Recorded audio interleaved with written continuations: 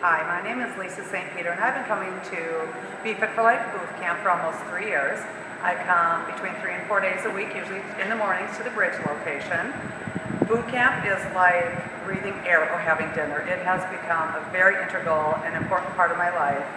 I wouldn't miss coming for the world. In fact, we threaten our instructors often that they have to keep doing this because we want to be here when we're 80 doing these workouts. It is a great combination of strength training, cardiovascular, and it is just every day is different. Our instructors shake up our workouts so they never get boring. I do get in trouble a lot for talking too much, but other than that, I'm a pretty good camper. The people that come to camp are just wonderful encouragers. Even on your worst day when you come to camp, you're getting encouraged by your instructors, by your friends that you've met at boot camp.